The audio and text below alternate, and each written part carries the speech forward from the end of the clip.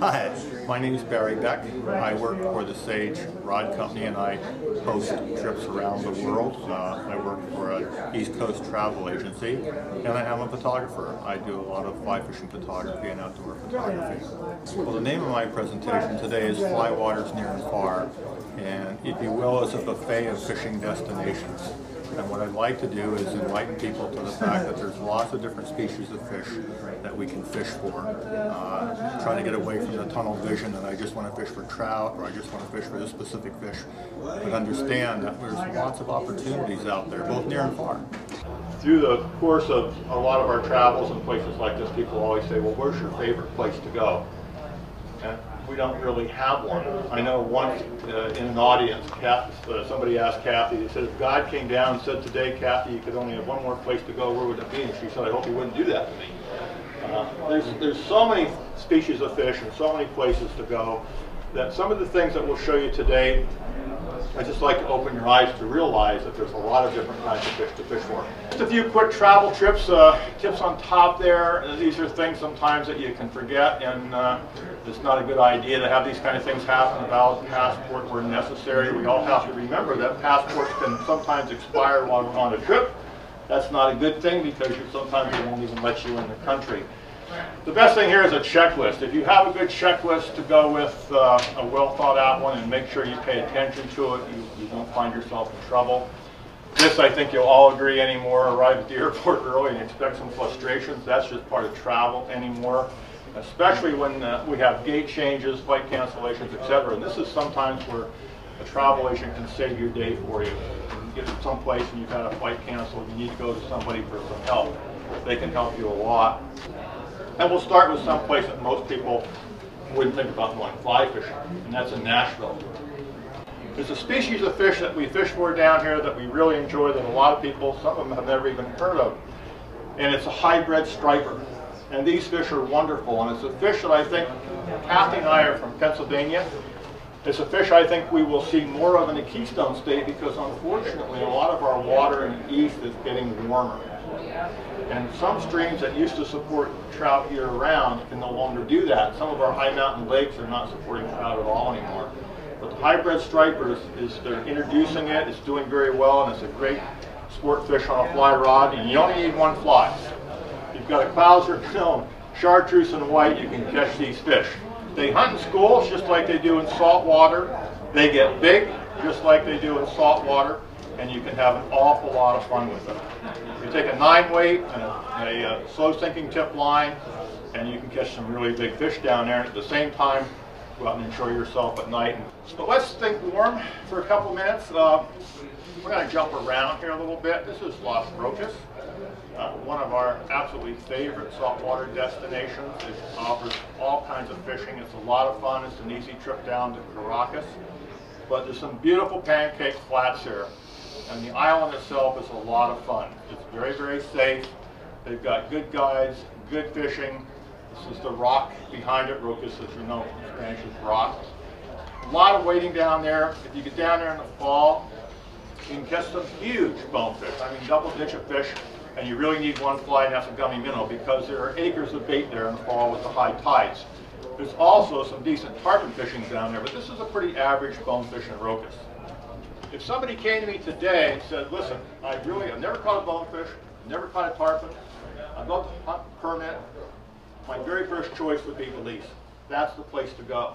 From Belize City down to Punta Allen, Placencia, out to the Turnip Islands and those areas, there are just numerous opportunities to catch all three species and to get a Grand Slam. The Grand Slam is a bonefish, a tarpon, and a permit. And if you get real lucky and you get a hook with that, you get a super slam. There are probably more slams caught in Belize than anywhere else in the world. And you go down there with one thought in mind, at least I do, and that's to catch a permit. And there's just something about that fish. When I see that, I get as nervous as the guide. I've passed hundreds of permit, and I've been very blessed to catch a good number of them. But it doesn't matter. Every time I see that, my hand starts to shake a little bit, and I get a little nervous. But again, lots of tarpon in Belize of all sizes. These are good fish that love to jump. This is 12-weight rod country right here. This is Belize City, and you're literally fishing right off the shore. When you can catch a tarpon that jumps in front of the city walls itself, it's pretty cool. But there's so much water down there to explore. You get out close to the Turnip Island area, you've got beautiful, beautiful flats. There's tarpon out there as well. Some really big fish. This is called Miami Beach. I just want to make sure you know I catch a fish once in a while too. Let's leave saltwater. We're going to sneak off and we're going to run down to Argentina. This truly is, the Patagonia region is truly what I think of as the American West, but without the people. There's big rivers, small rivers. You can end up fishing small flies to sipping fish in lagoons like that. You can throw big streamers and you can catch some really, really nice fish. But the nice part is on most of these waters, they're not very crowded at all.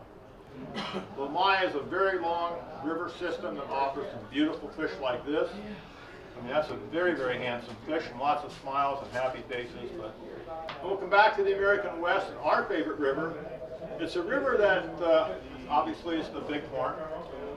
They get caddis hatches there that are absolutely unbelievable. And rising fish, when the flies are on the water, these fish will come to the surface and you can really, really have a good time. We travel just a little bit north here. We'll go up to Maine. It's never been very, very crowded, and we've always had a very good time, but we thought we'd try something new a couple years ago. And we've always wanted to catch a tuna. But on this one day, 1 year, we got there when the tuna showed up and there wasn't a boat on the flats anywhere. But there were a lot of tuna. That's a 16-weight rod. You don't cast it, you sort of launch it.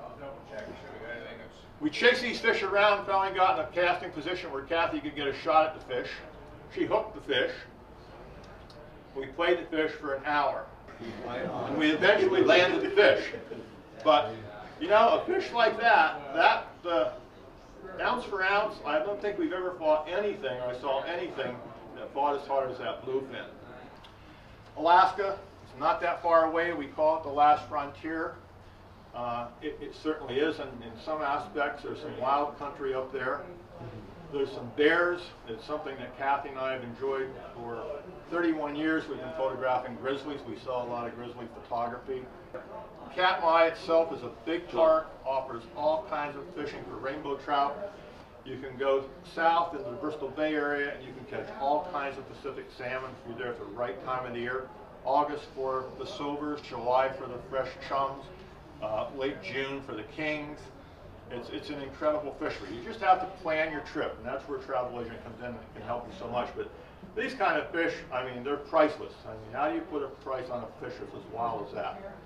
Always people will ask us, well, what kind of clothes should we bring? Well, let's give you a good example. This is July, when it stays light almost 24 hours a day. You see the guys in a t-shirt in a canoe. This is 2 days later. That's what weather can do in Alaska. It just changes. So you go with lots of warm clothes and always think that you can always take things off. But if you don't have them to add on, you'll regret it. So we've got July 1 day in a t-shirt, a couple days later with gloves, parka, fluff, and everything to try to keep Kathy warm. But truly Alaska is more than just the fishing. It's just being there. It's the bears, it's the scenery. But again, it's wild country.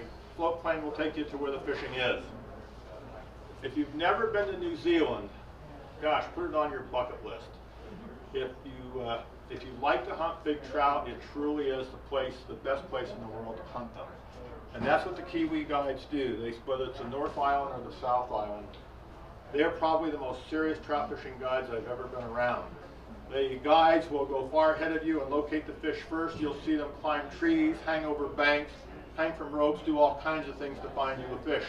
And then they'll push you in position to make a cast to it. They describe their water as clear as the air, and it really is gin clear. And it's truly, you find the fish first, and your first cast is usually the most important cast. But the Kiwi guides are, I'm telling you, they are serious, serious guides. They'll push you into some wonderful fish. You can see how clear this river is here. Fly-ins can be pricey in New Zealand, but they can take you to rivers where the ordinary angler might never see. And into the backcountry and rivers like this where there are some huge fish and where you can have total solitude, and truly that. This was the last day a couple years ago, and this is actually a little spring creek that goes down into a larger river. We fished for 7 hours, never saw a fish. Went up this little spring creek, and this was the first fish that we saw. This was the second fish that we saw. We had, that's the nicest brown trout that we've ever had. Kathy's caught in New Zealand on a dry fly. That fish weighed almost 13 pounds. The neat thing is that you've got marriots here that can help you get to someplace. I work for a travel agency. I meet people traveling that try to do some of these trips on their own, and some of them work out fine. But I've seen the difference between a good trip and a bad trip, basically because they had somebody help them get there, help them make their plans, have them prepared. There's no fly shops out here. If you run out of something, there's no place to go buy anything. So if you've got a shop, a good tackle shop that can get you outfitted and help you get to where you're going, and help you have a successful trip, it makes all the difference in the world. Well, we're coming to an end, but again, there's all kinds of fish to fish for with your fly rod, and a great tackle shop here to help you. Thank you very much. Kathy and I are